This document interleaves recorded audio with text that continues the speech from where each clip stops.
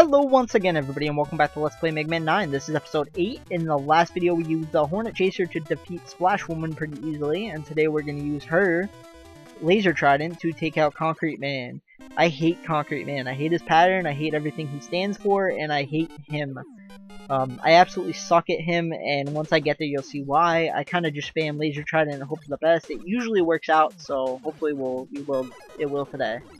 First in this level we have these birds dropping these rocks, which is reminiscent of the birds that drop the eggs in, I believe, Airman stage? I think it's Airman stage. But these I find a lot easier than the eggs because they don't burst into 10,000 little birdies, which is great. And you also have the guys that were popping out of the holes. If you don't know they're coming, they'll easily kill you. But I knew they were coming, so they pose little to no threat.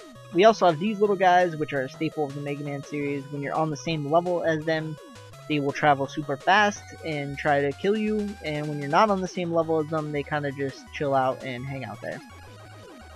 This elephant is the first of 3 in a series of mini boss fights, which I used to think were hard, but then I realized that I just suck at the game.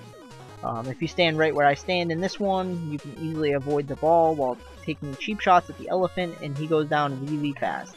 The next one is the only one I consider really a challenge, and it's only a challenge because of these damn holes that are an instant kill. It has nothing, well, I guess it has something to do with the elephant because he can be a pain in the ass if he hits you with a ball into the holes, but overall not too difficult and you can get through it really quick.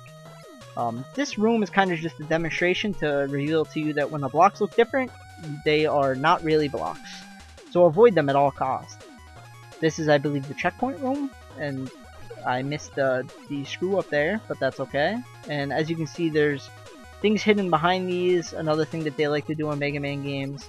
And here's our first instance where we should realize that the block is fake because this guy isn't traveling over it. So obviously something is stopping it from traveling there.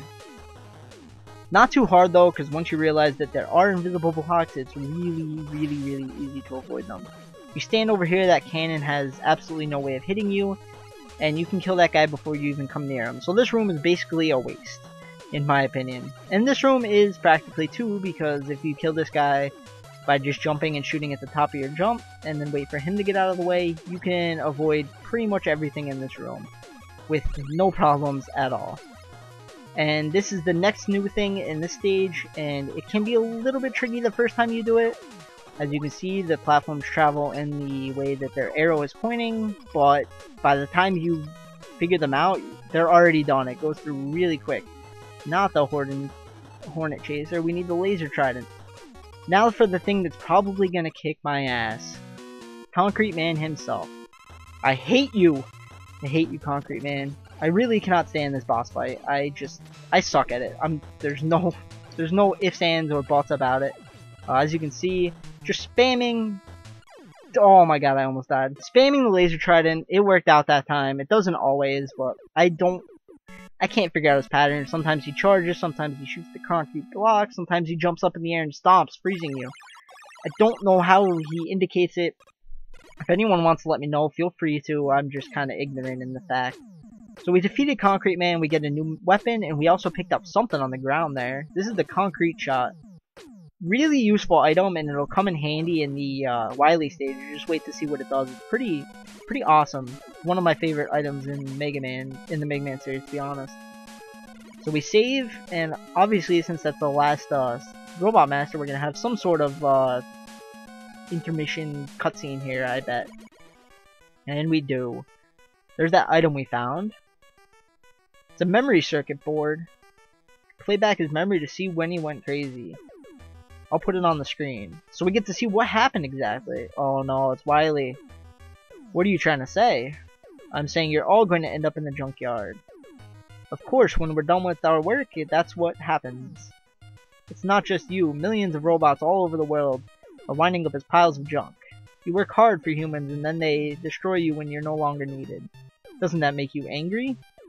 Oh god, what's he up to? Just because you reached some arbitrary expiration date doesn't mean you should be scrapped. You're all still quite useful. You have a right to live.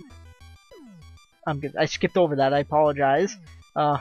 World, how useful you all can still be. I'm gonna show the world how useful you all can still be is what I'm assuming he said.